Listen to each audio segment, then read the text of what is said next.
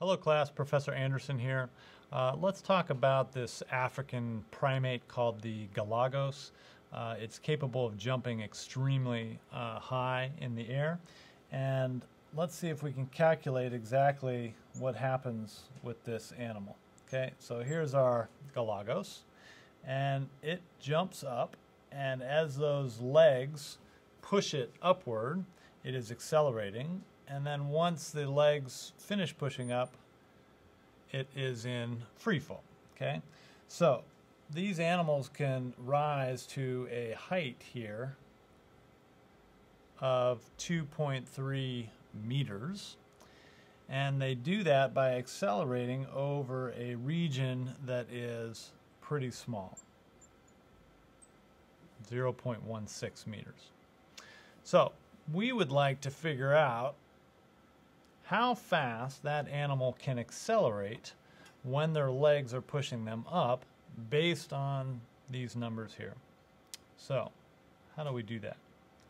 Well, first off, this is a kinematic problem, and so we can go to our kinematic equations and hopefully figure something out from those kinematic equations.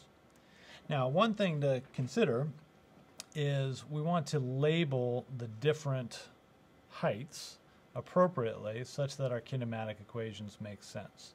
So why don't we call the bottom here 0, and we will label that as y0.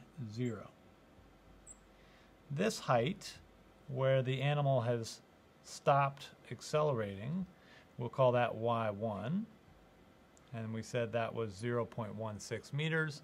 And then up here at the top, we will say that is y2. All right, so we're looking for this acceleration A. How do we do it?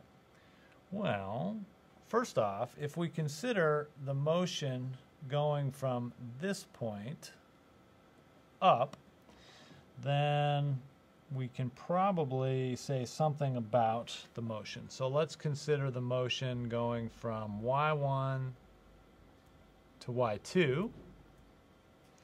And in that region, we have an equation v2 squared equals v1 squared plus 2a sub y times y2 minus y1.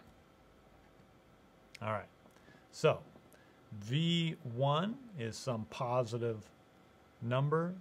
v2 is their speed at the top, and that is, of course, 0. So we have 0 equals v1 squared plus 2 times the acceleration in this region is, of course, negative g. y2 is 2.3, y1 is 0.16, so we'll just leave both of those variables in there. And now we can solve this equation for y1. So we have v1 equals 2g y2 minus y1, and all of that is square rooted. Okay? And if we plug in some of the numbers that we just gave you here, what do you get? Well, we have 2 times 9.8. I'm not going to write down all the units. These are all SI units. We have 2.3, and we're subtracting 0.16. And we take the square root of all that. And if we do that, you get 6.48 meters per second. Okay? So this is how fast they're going after their legs have pushed them upwards. Okay, so now let's consider this motion where they're starting on the ground and their legs are extending up till they get to this height, y1.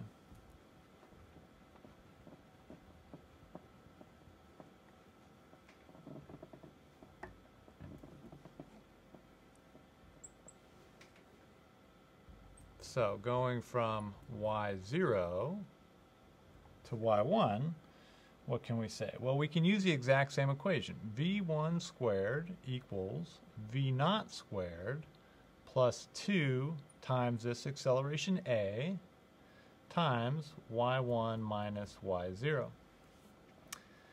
Now they start at rest when they're on the ground. So that v naught is 0. And they also start at y0, which equals 0. And so we can solve this equation for a now. A is equal to v1 squared over 2y1. And now we know all of those numbers, right? We just saw for v1, we said it was 6.48. We're going to square that. We divide by 2, y1, which was 0.16.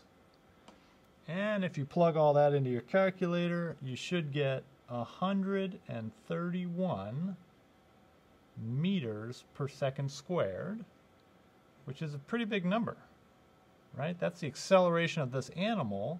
If I divide that by 9.8, I get 13.4 g. That is a pretty phenomenal acceleration from a little animal.